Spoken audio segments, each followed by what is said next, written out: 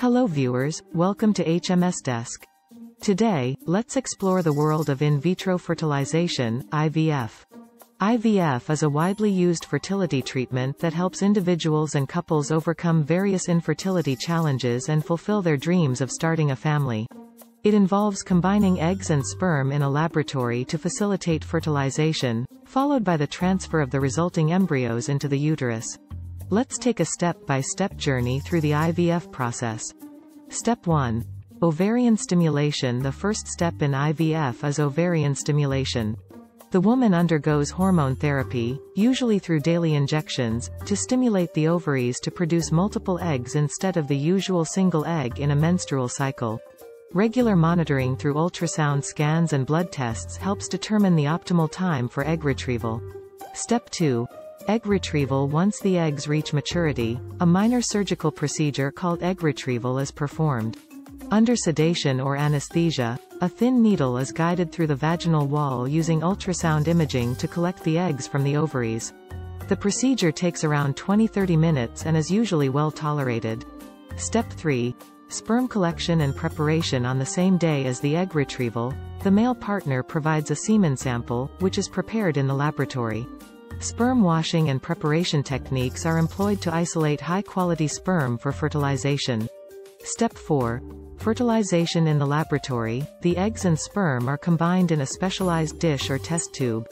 Fertilization can occur through two methods: conventional insemination, where the eggs and sperm are placed together in the dish, or intracytoplasmic sperm injection, ICSI, where a single sperm is directly injected into each mature egg. The fertilized eggs, now called embryos, are cultured in the laboratory for several days. Step 5. Embryo transfer. The embryos are carefully selected based on their quality and developmental stage. The selected embryos are then transferred into the woman's uterus through a thin catheter, guided by ultrasound imaging. The procedure is usually painless and does not require anesthesia. The number of embryos transferred depends on various factors, including the woman's age and medical history. Step 6. Embryo implantation. Following the embryo transfer, the woman enters the 2-week waiting period, during which she may take hormonal medications to support embryo implantation. If successful, the embryo implants into the uterine lining, leading to pregnancy. Step 7.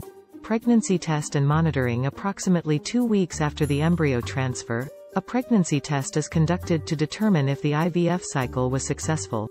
If pregnancy is achieved, regular monitoring and follow-up appointments with the fertility specialist will be scheduled to ensure the health and progress of the pregnancy.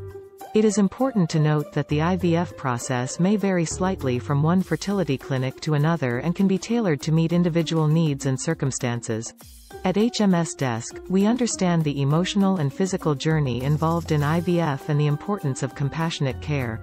Our team works closely with renowned fertility specialists and modern fertility centers to provide comprehensive support and personalized treatment throughout the entire IVF process. If you are considering IVF as a fertility treatment option, don't hesitate to reach out to HMS Desk. We are committed to assisting you on your path to parenthood and providing access to exceptional fertility care. For more information, visit our website at hmsdesk.com or email us at support@hmsdesk.com. Don't forget to subscribe, like, and share our channel to stay updated with the latest healthcare information. Thank you for watching, and we look forward to being a part of your journey towards building a family through IVF.